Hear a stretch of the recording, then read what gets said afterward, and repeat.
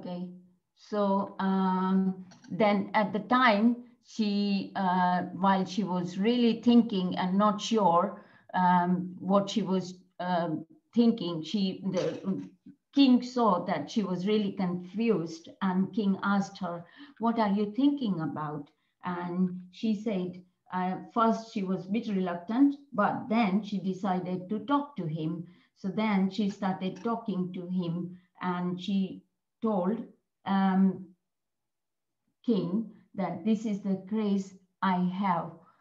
She said, my desire is that there are clouds in the sky with thunderstorm.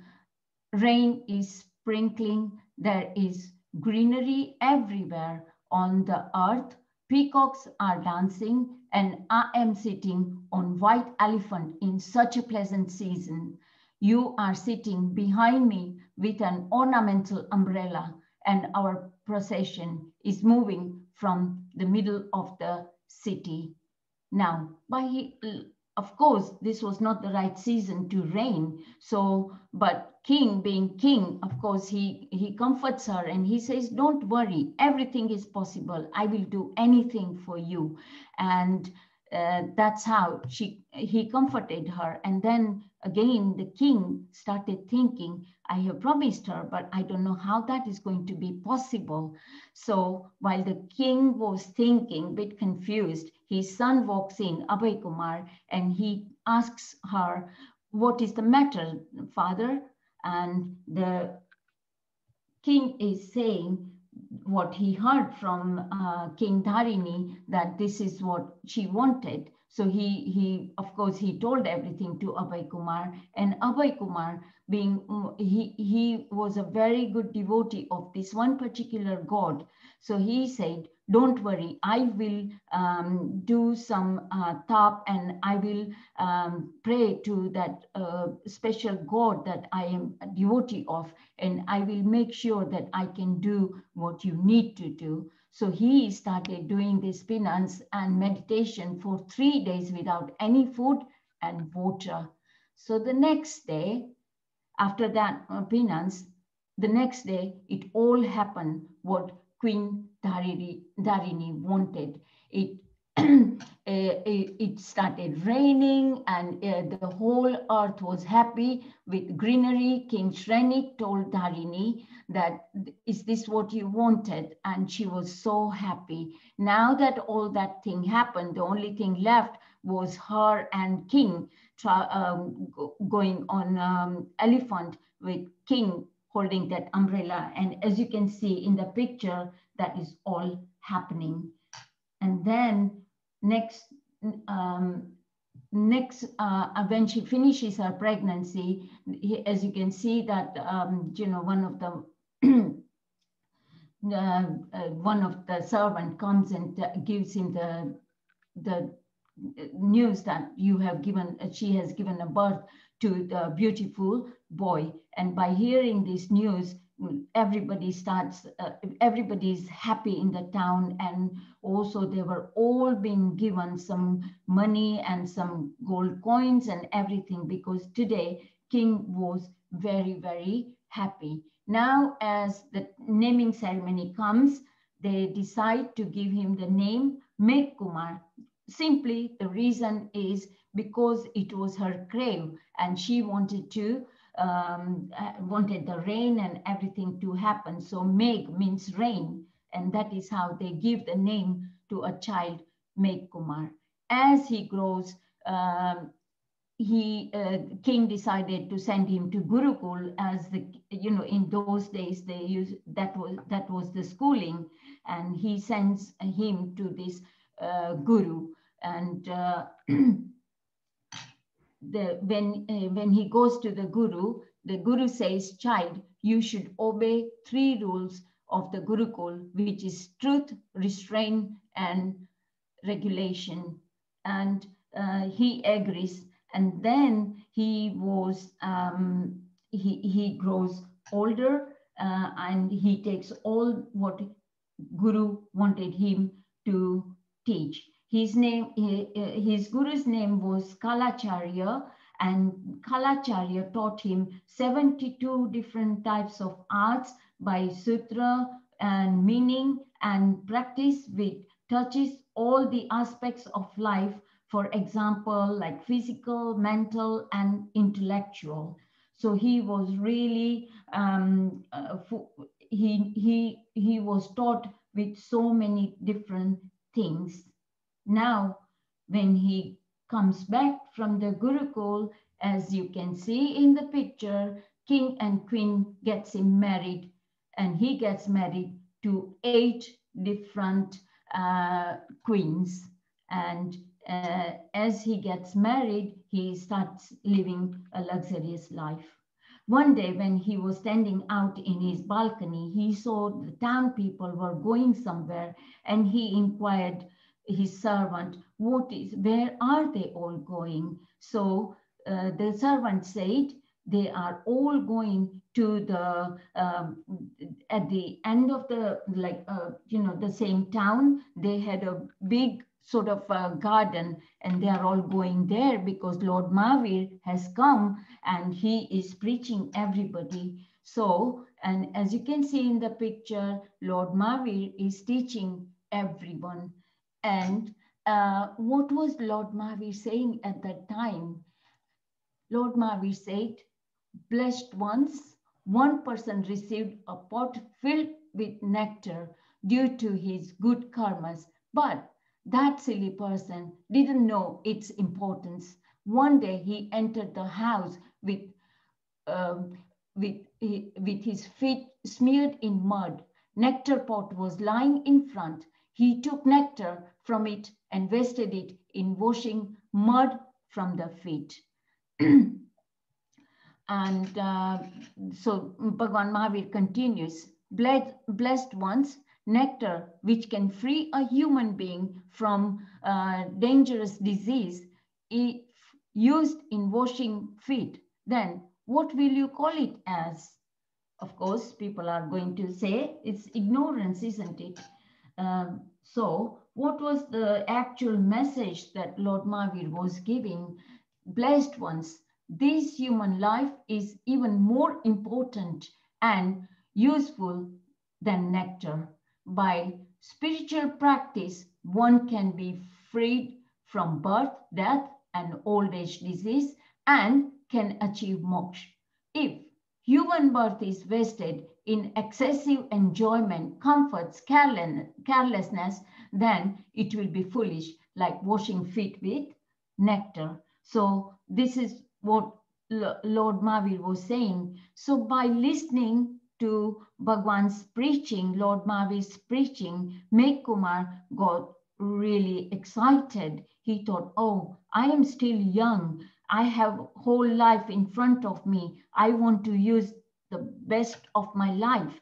So he decided that, and he went to Lord Mahavir saying that I also want to join your Sangh because I want to make the best of my life.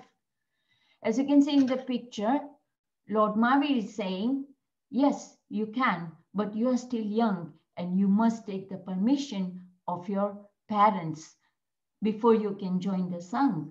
And Meg Kumar goes to his parents and he's asking for the permission. As you can see, tears in mother's eye, and of course, King is quite confused. But Meg Kumar is saying, no, I definitely want to join Mahavira's Sangh and leave all this. And the mother said, this is a very, very difficult path. You being prince, I don't know how you will be able to follow. But as he says that just the way like the gold has to be heated in the fire to shine, similarly the soul must be heated in the fire of penance and restraint to become pure and holy. So I would really like to join, and I want to make the best use of this human life. And by listening to all this, the parents understand, and then they agreed, okay, you can follow his path, you can take Diksha, but before you do that, just for one day, we wish that we want to see you crowning as a king, and we just want to see that.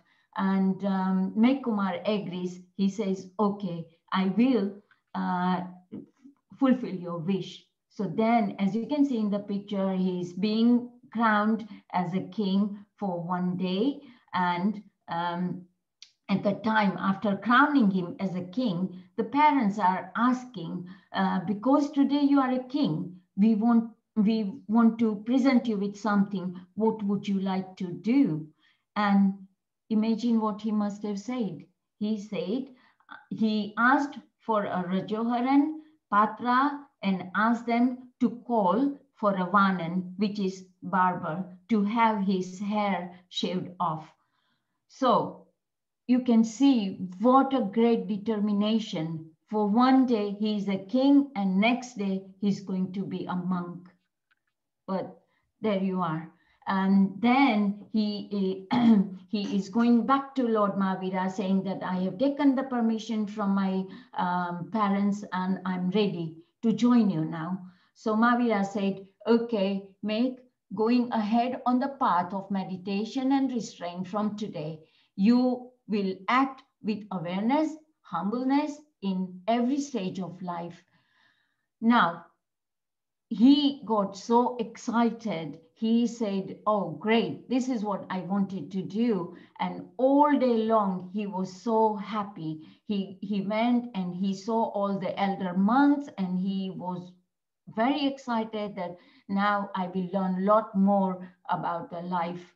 And that's how he was happy all day. As the night falls, as you can see in the picture, at night while going to sleep, all the monks made their beds in a line in a large hall.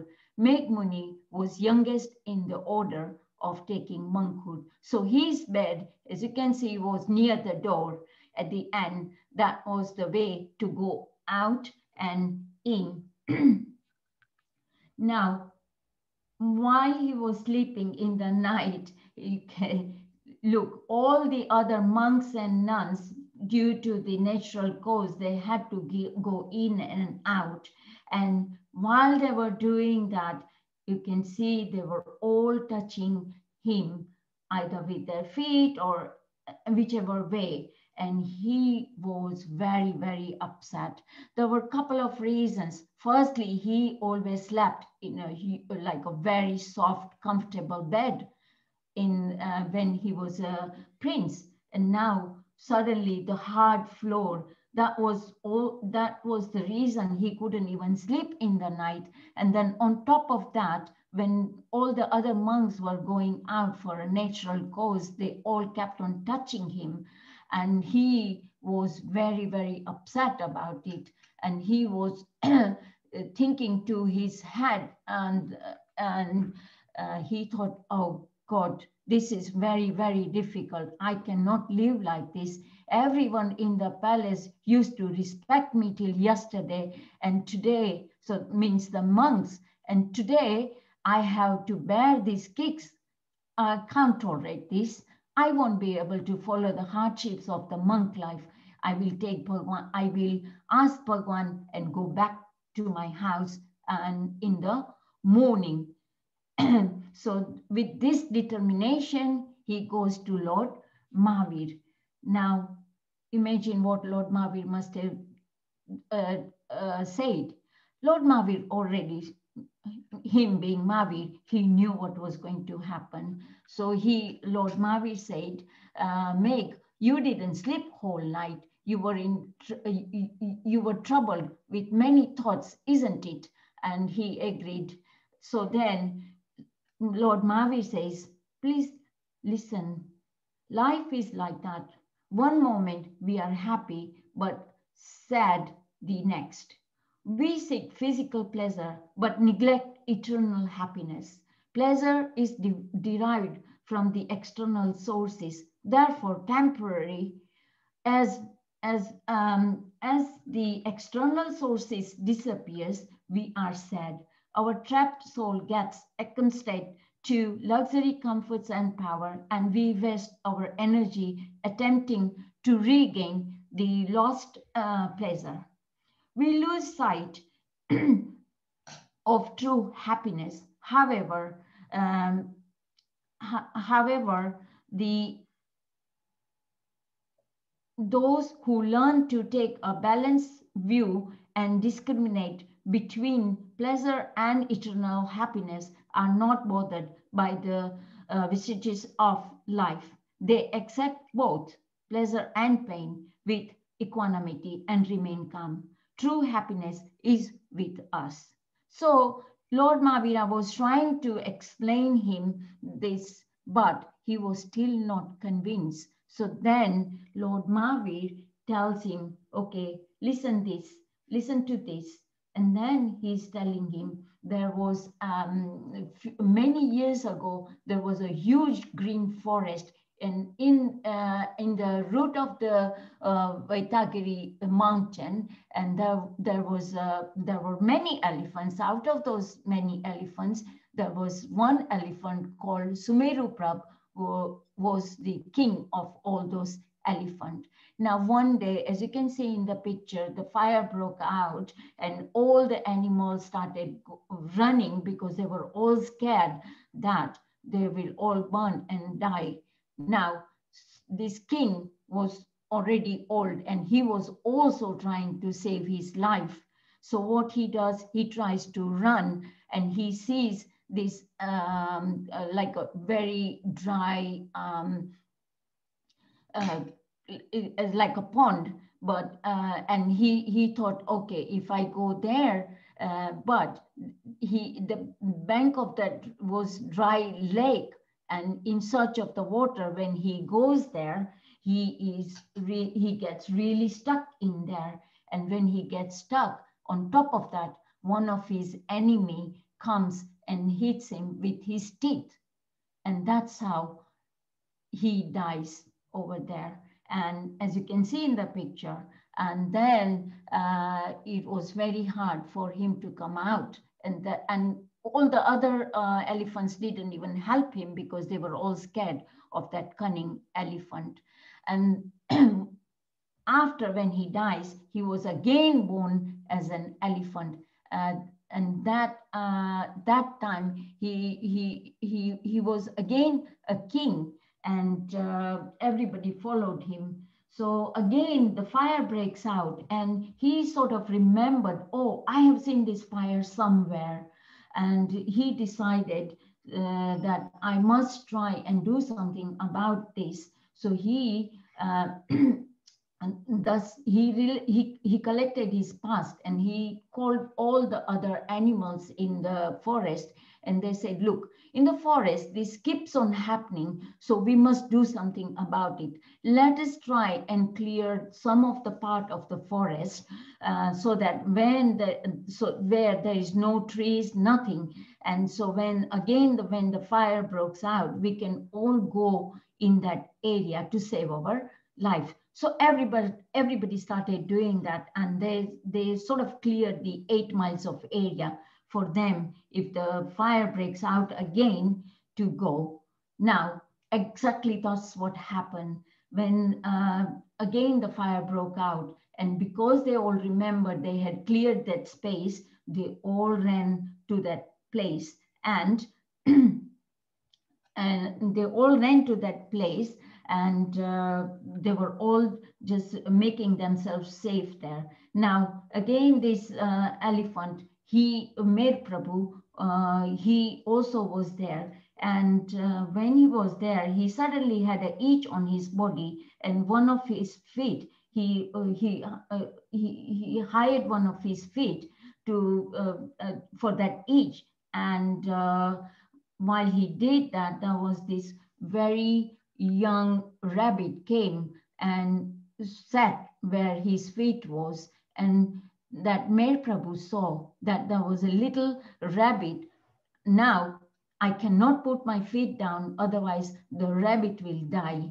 And he doesn't put his feet down, and that's how the rabbit was saved. Now, when the fire was finished and everything, everybody started going back in the forest. And this Mayor Prabhu also wanted to go back in the forest. But when he puts his feet down, because he was like that for 3 long days with 1 foot up, he couldn't put his feet down. And as soon as he tried to, he fell on the floor and he died there. And that soul of that Mayor Prabhu elephant is you. As you can see, you are born to the king, and this is the same soul that was you. So you and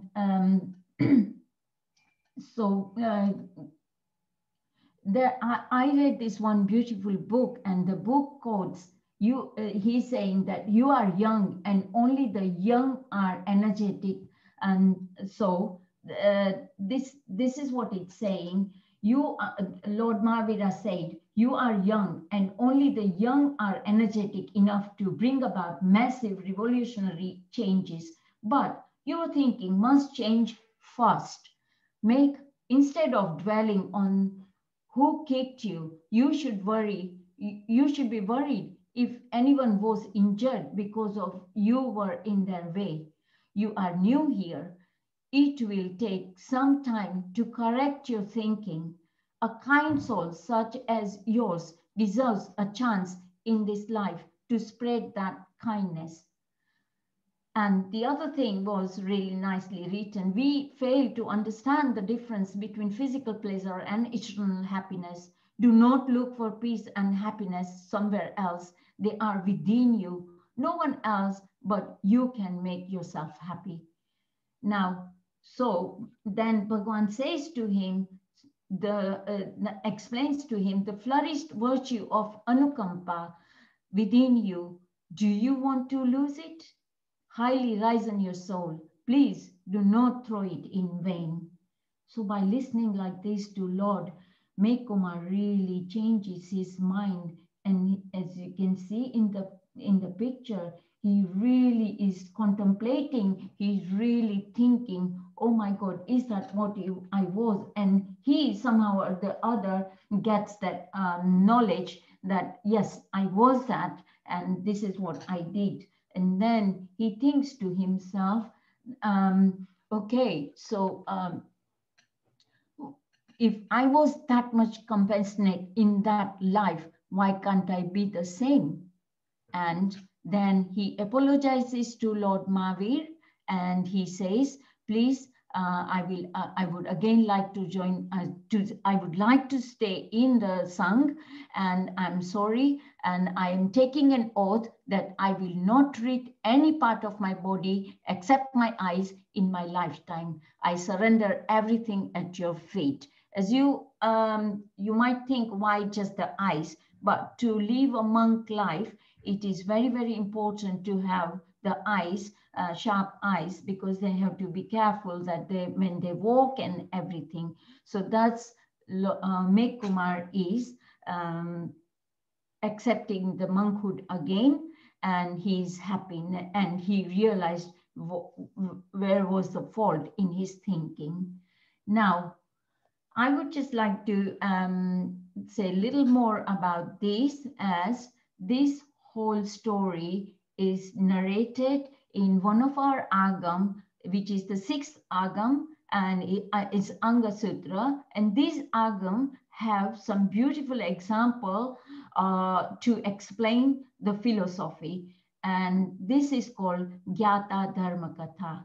Gyata means someone who knows, much deeper meaning, and Dharma Katha means religious stories. So there Sudarma Swami is telling the stories he heard from Bhagavan Mahavir to Jambu Swami. The story of Meg Kumar is very well described in fact, in total 161 slokas. It is the first chapter of this agam, and called, the name of the chapter is called Uttikshat Gnat. There are quite a few meaning of it, but some of them I'll share with you. Uttikshat means to raise, as he raises his leg in his life of elephant. Now, second meaning is means the mind, uchak, like you know how we get tensed sometimes. That is uchak mind and agitated mind. And we know from the rough night, his mind got disturbed and he got put off from Sanyam Bhav. And the third meaning is by raising high and throw away all the karmic rubbish, as in the end, make Muni surrenders Bhagwan Mahavir. So if any of you get chance, it's very beautifully narrated in our Agam, and that's where I read it. Thus, very rightly given the title at the end.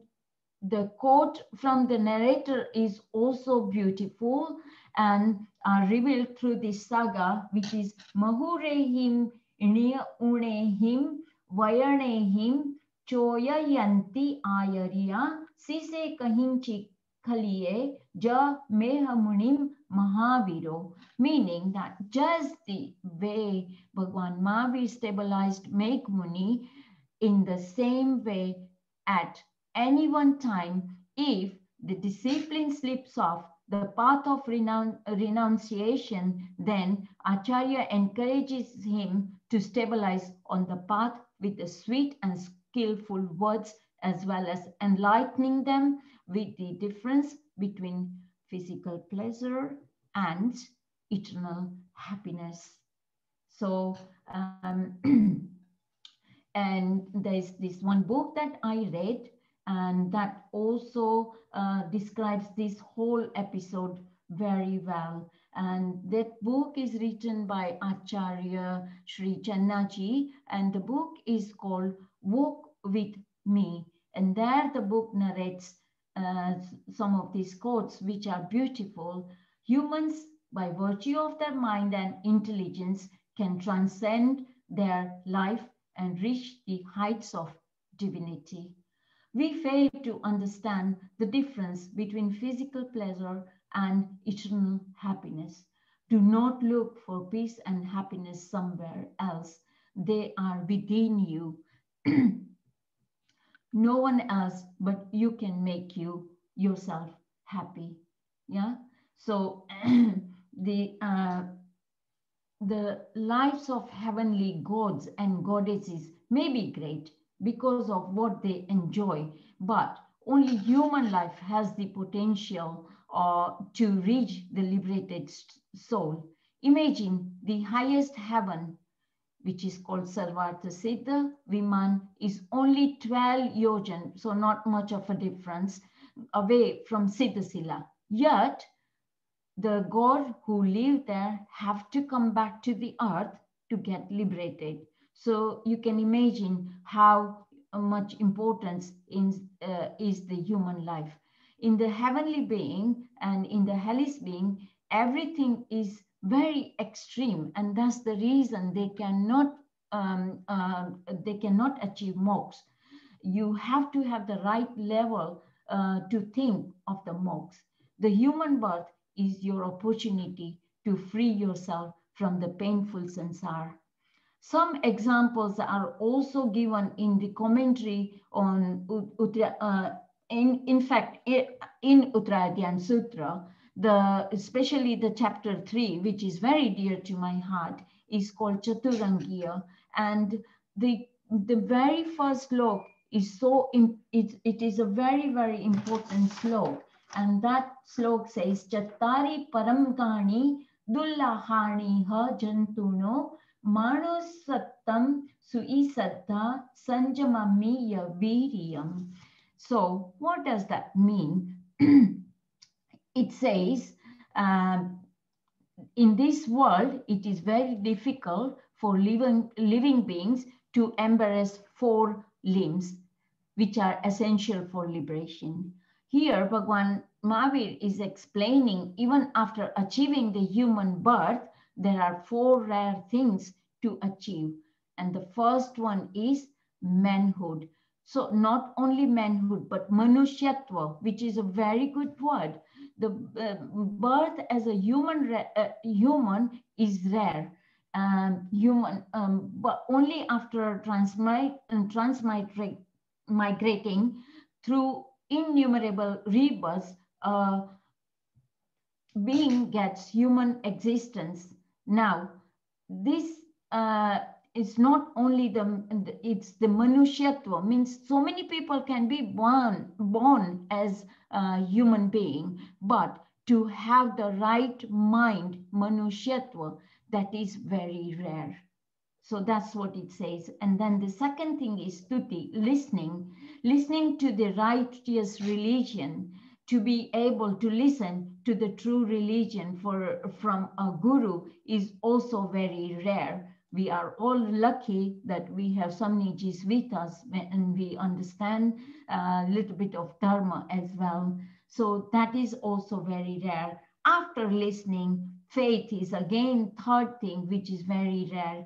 Firm belief on the said righteous religion is also very important. To gain faith in God, Guru, religion in the canon is very rare. And the fourth one is vitality in discipline, Sanyam Virya, Sanyam Parakram, as we say, that, okay, we have listened everything, we have faith, but to, to practice is also very, very difficult.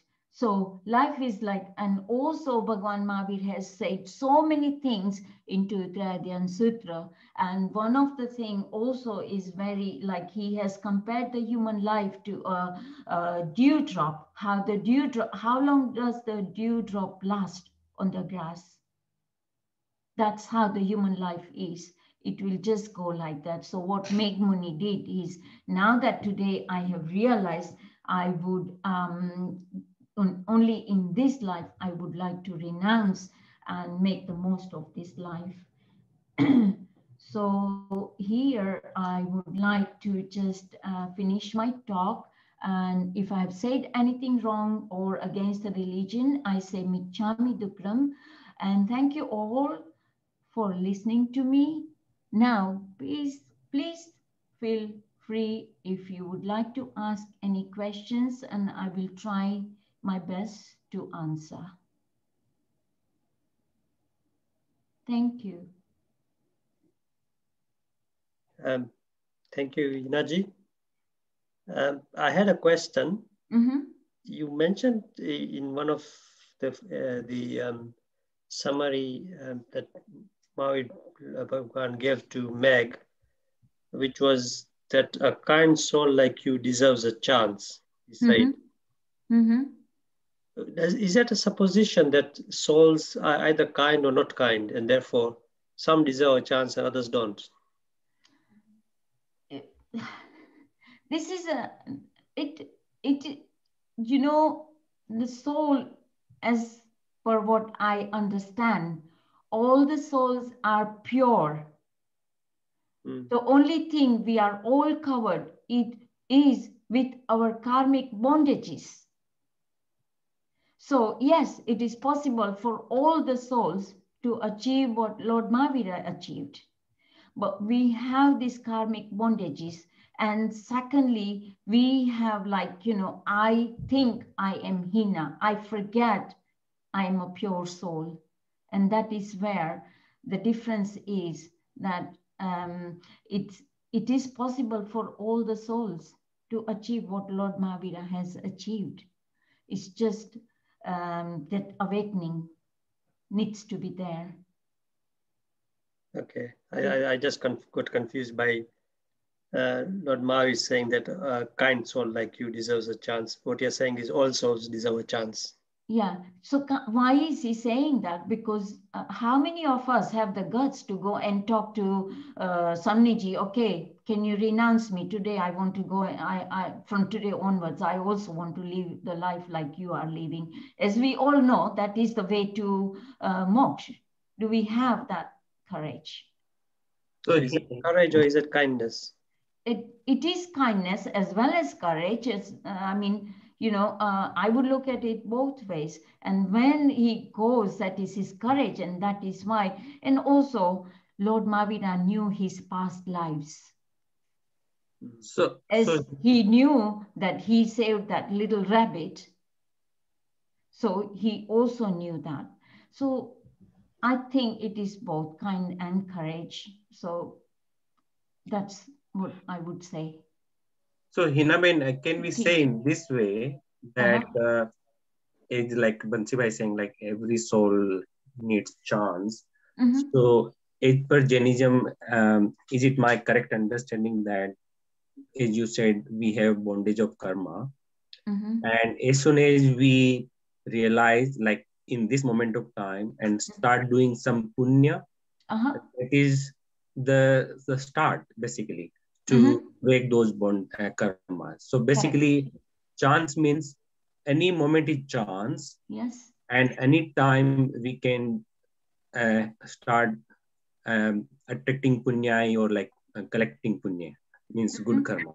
Yeah. Is it true? Yes, it is true. And you know, it is not the action. I would stress that very much. It is not the action, it is your bhav. Okay. At times,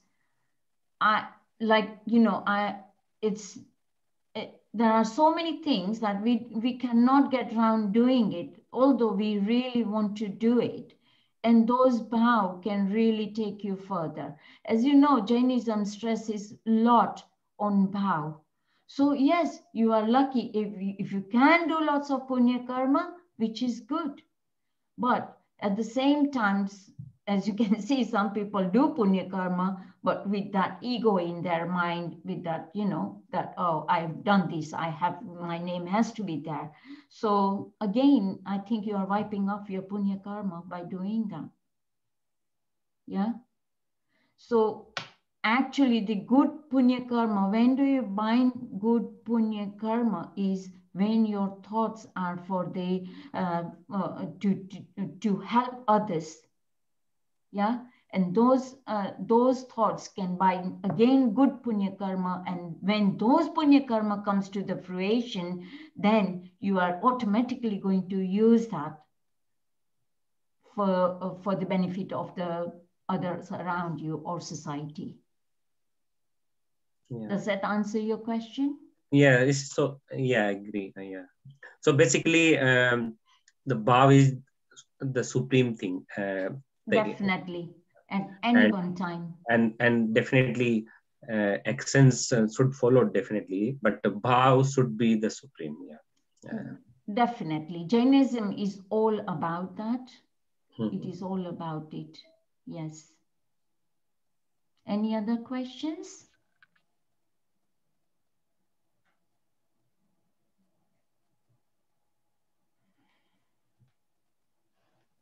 Okay, so I would like to end my talk here, and thank you all for listening to me. Sunil, would you like to share? So I just want to appreciate Heenaji all the time, your bhav. As you said, that is like supreme thing, and the knowledge you bring, dedication you bring. And on behalf of JB, I really commend, appreciate, and give a lot of sadhuvad that you came with the short notice, presented beautiful talk, and enlightened us today. Thank you so much. And thank you all for listening to me. This is more for me rather than anybody else. Thank you, Heena. So humble. Welcome. Thank you. Thank you. Omaram. I found it quite engaging and engrossing. You're welcome. Was saying something, Mansubai? I'm saying that I found it engaging and engrossing, the lecture, which is at a level at which I can understand, so which is good from my perspective. Bansibai, I always try to do that because I know definitely will be there. And yeah, sorry about the little bit of technical difficulties to begin with, but I got around to it at the end. Thank you very much, Bobby. Thank you. Done a wonderful lecture, and we all appreciate. Bobby is very closely associated with JVB, so she's always there for us. Thank you. Yeah, and as you said, more than closeness, the bhav. And I met her, I think 2005. In last 16 years, I never had any doubt. Means my bhav became better and better about Hinaji's the karuna, daya, whatever you say, like helping nature, and all the time she's in Jain darshan as well, doing good thing. I can go on and on. So nice of you, and Hinaji, that you are a taste with us. Let's say everybody says Omaram to Hina Bhabi. Thank you. Omaram. Omaram. Omaram. Omaram. Omaram.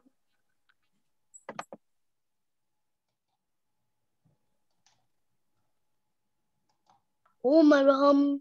Omaram.